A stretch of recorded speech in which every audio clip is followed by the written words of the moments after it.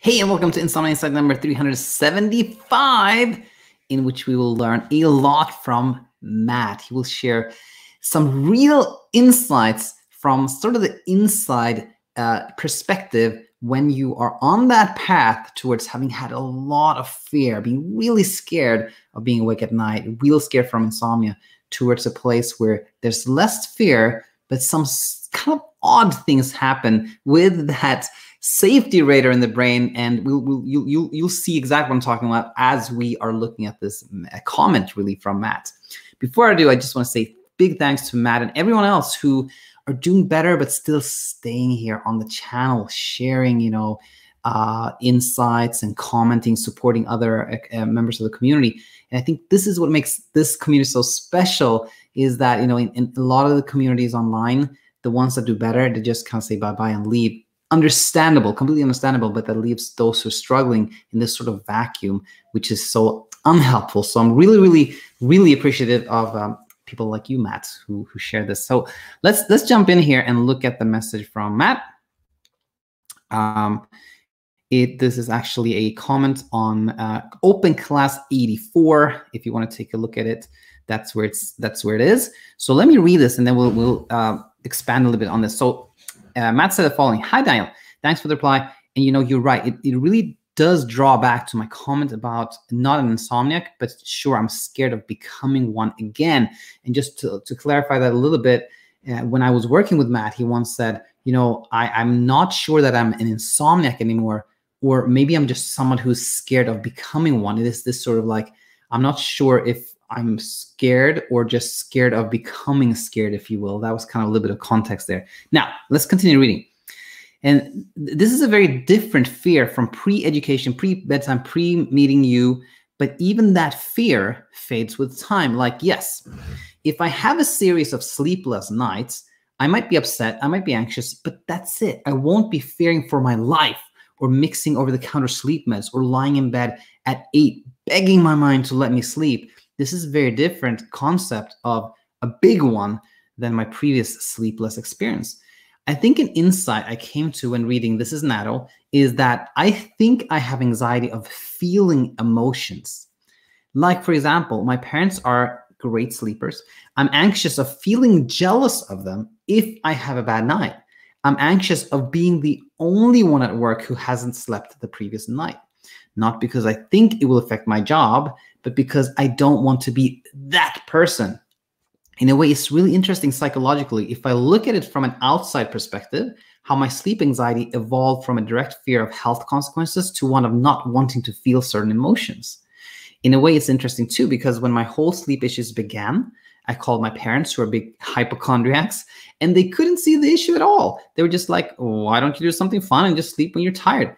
You'll sleep eventually. And I just was not having it. I was insisting on hospitalization and just having a meltdown. In retrospect, it's funny how the answer was there right from the beginning. I just needed the education to accept it. I was also kind of thinking about a world where our lives and health actually were proven to depend on sleep. Could you imagine? No one would sleep because of the immense pressure to do so. I think biologically, we instinctively know sleeplessness isn't harmful, but we can get so confused by unverified horror stories, our own thoughts, our imagination. Anyways, thanks for sharing some thoughts. Again, just sharing some thoughts. Thanks, Daniel and Michael. Thank you again, Matt. And so many things here I think are super important. I don't want to spend too much time on this, but there's so much to talk about. But the first one I want to really talk about was this one, how things are very different now. So, Matt says that has some sleepless nights, and there's still some fear and anxiety, but things are different now. And the way I look at this is the following: that when you don't understand sleep, you don't understand what's happening, you don't understand that is kind of the fear of being awake that is driving everything that's happening, that hyperarousal, then you easily go into the rabbit hole. You start researching and trying and experimenting. Now, when you understand sleep, and you understand that insomnia really comes from that whole trip down the rabbit hole, then you will still have nights where you sleep a little. The fear, anxiety may still be there for a while, but you will not go into the rabbit hole. And here's the thing: when you're not going into the rabbit hole, you are going away from it. And a lot of people have trouble sleeping kind of even after they graduated BedTyme, or they spend some time on the channel or whatnot.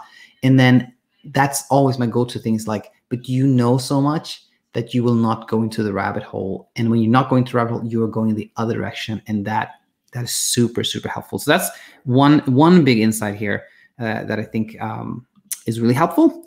And then the other one was, and this is a big one too, when Matt says, he's no longer fearful of like health consequences or that aspect that caused them to have insomnia in the first place, but he's fearful of experiencing certain emotions. And to me, this is a very common example of how when the brain is in this kind of safety mode, it's trying to keep you safe from something.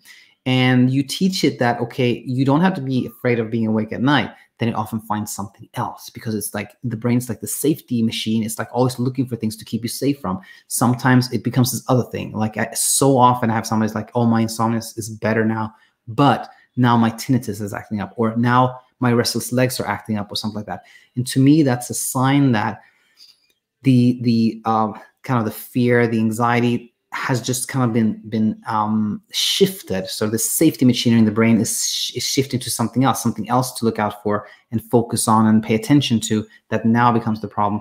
But that often actually does not become a prolonged thing, because you can so easily share with that person that, you know what, it's the same thing all over again. Like your brain is just trying to keep you safe, but it's getting a little confused again.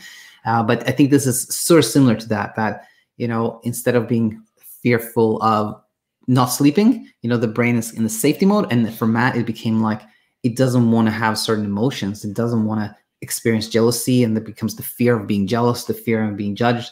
And also there's this aspect of meaning. Like if I don't sleep, then kind of like, what does that mean? Who am I? Like, am I a such and such person because I don't sleep, etc.? That aspect of meaning is also very common. But the radar thing, I think, was a very common, very important insight from Matt here. And let's see, and also the parents too, how they sort of, interestingly, were not afraid of this at all. And so, yeah, I think those were some really, really important insights here from Matt. I hope this was helpful to you. And one of the reasons I really want to share this was to highlight how, for some people, if the thoughts that drove the insomnia were not that deep-seated, and you maybe didn't have insomnia for such a long time, then you may do well after a fairly short time, just a couple of weeks or something like that, and you're sleeping well again, and you're starting to forget about the whole episode.